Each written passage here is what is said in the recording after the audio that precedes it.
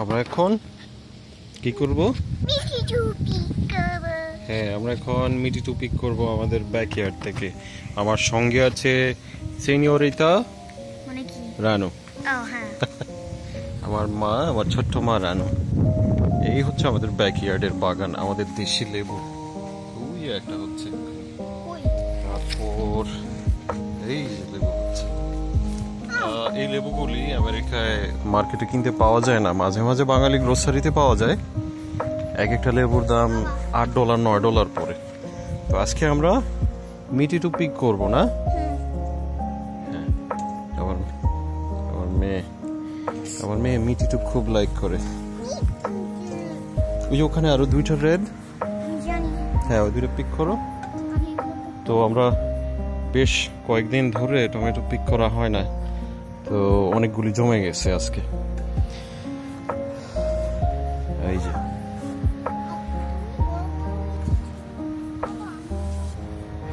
হ্যাঁ, এই যে কতগুলি মিটিটু একদম রেড হয়ে আছে। এটা হচ্ছে আমাদের বিফস্টেক টমেটো, বিশাল বড়। দেখি ছুটতে চায় না। আচ্ছা, ওইটা আমাকে দিয়ে যাও। এই যে হ্যাঁ, এখানে রাখো, নিচে রাখো, ওকে। এই যে টমেটো বিশাল সাইজ, মাশাআল্লাহ, এগুলি সেরকম সাইজের টমেটো। এর আগে একটা পারছিলাম, ওটা আরো বড় ছিল। ওইটার একটারই ওজন ছিল প্রায় 1.5 পাউন্ডের মতো। এটাও 1 পাউন্ডের কাছাকাছি হবে।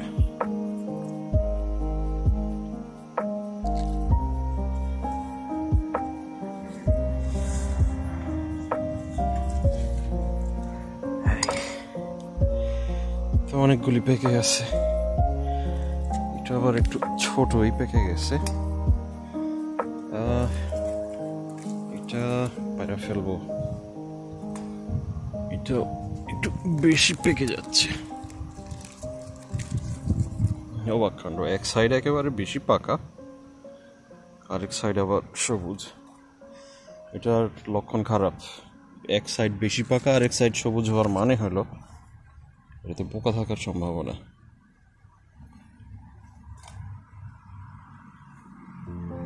ঘরে নিয়ে চেক করা লাগবে।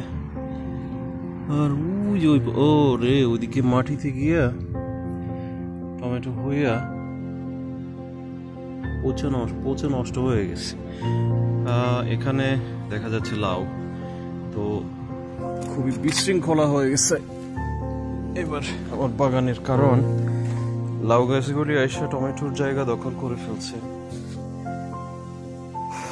শাক ওখানে থাকার কথা ছিল, শসা, ঢেঁড়স আর ডাঁটা শাক, লাল শাক, কিন্তু লাউ গাছ এসে এমন ভাবে হচ্ছে এরা সব জায়গা দখল করে ফেলছে। যেহেতু লাউ গাছ খুব ভালো হচ্ছে, সেজন্য আমি আর এগুলি রিমুভ করি না। এই যে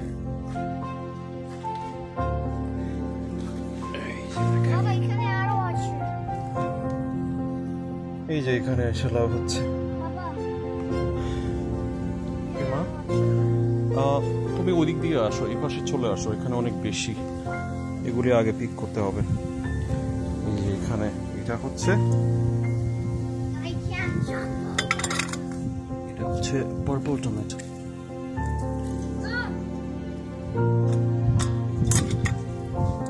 পার্পল টমেটো হচ্ছে এটার ভিতরটা পাকার পর পার্পল হওয়ার কথা। ওইটা ধরো মা, আমি তোমাকে পিক করে দিচ্ছি। তো এবার প্রবলেম হচ্ছে যে এই যে এটার কালারটা একটু পার্পল টাইপের। আসলে এইবারের পার্পল টমেটো গুলি ঠিক পার্পল হচ্ছে না, ওইটা হচ্ছে মোটামুটি অনেক, কিন্তু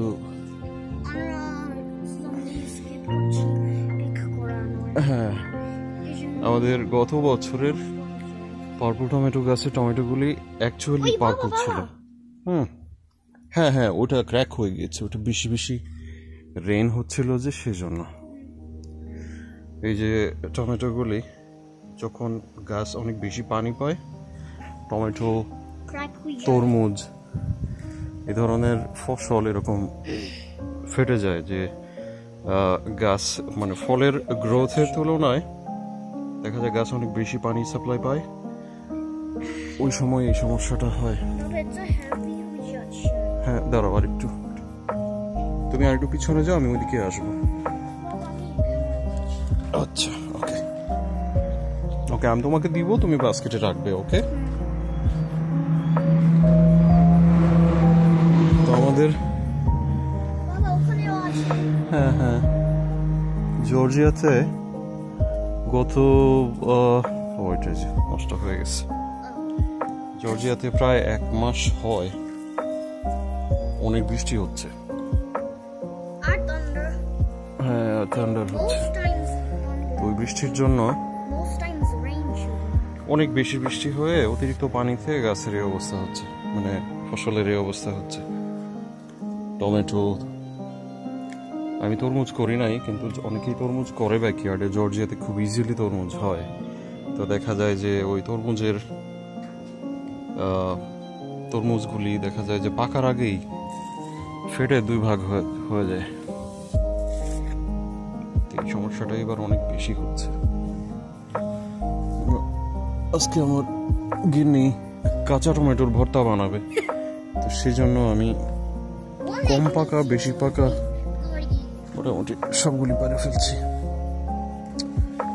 তারপরে এই যে সুন্দর টমেটো কিন্তু ফেটে গেছে,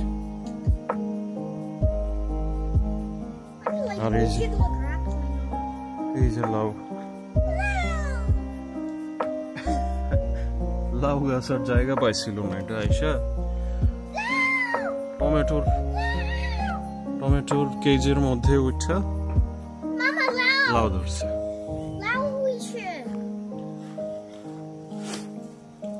আমার মেয়ে লাউ খুব পছন্দ করে, আমাদের বাঙালি মেয়ে, একেবারে খাঁটি বাঙালি। লাউ, চিংড়ি, ডাল ভাত, এগুলি হচ্ছে ওর ফেভারিট খাবার। হ্যাঁ ওগুলিও পিক করতে হবে, বাগানের অবস্থা খুবই খারাপ, জঙ্গল হয়ে আছে একদম।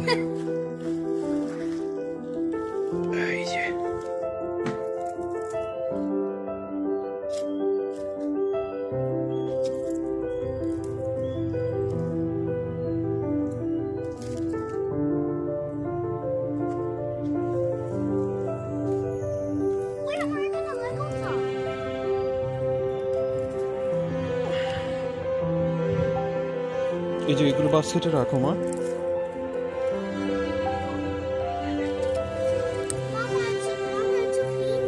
হ্যাঁ হ্যাঁ ওকে, এখন হ্যাঁ হ্যাঁ নিশ্চিত নাও।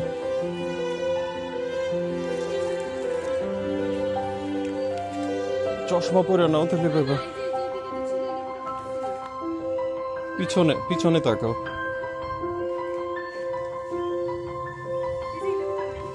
আছে এখানে আরেকটা ছিল,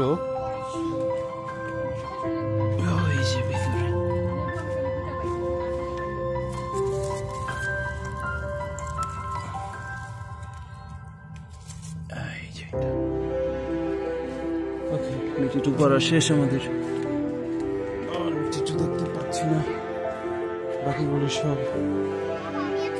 ওখানে তো রয়ে গেছে কয়েকটা। তারপর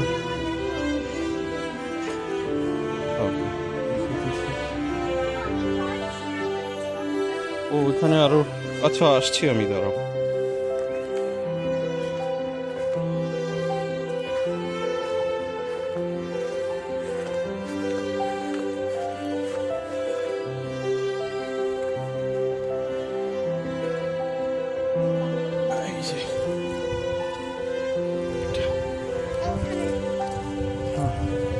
এই যে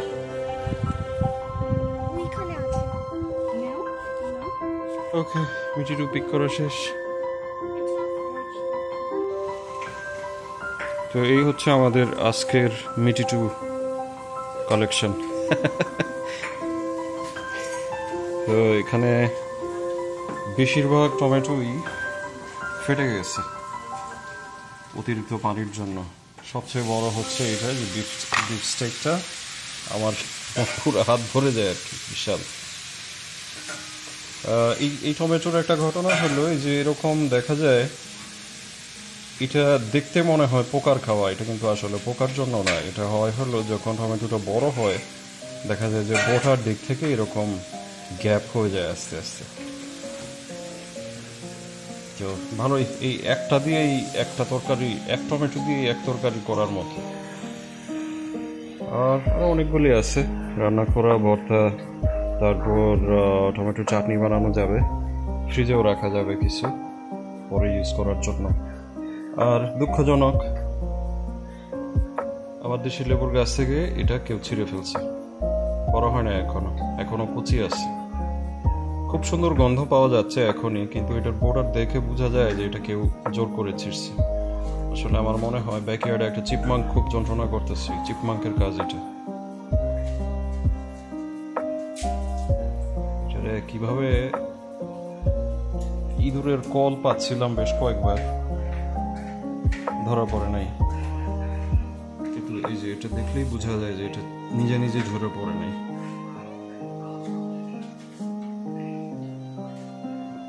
হমডিপুতে যাচ্ছি একটু পরে, হমডিপু থেকে দেখি কিছু পাওয়া যায় কিনা চিপমাঙ্ক দূরে রাখার জন্য। আরো অনেক বড় হওয়ার কথা, এটা এরকম হওয়ার কথা। মাত্র 4টা লেবু আসছিল, তার মধ্যে একটা গেল।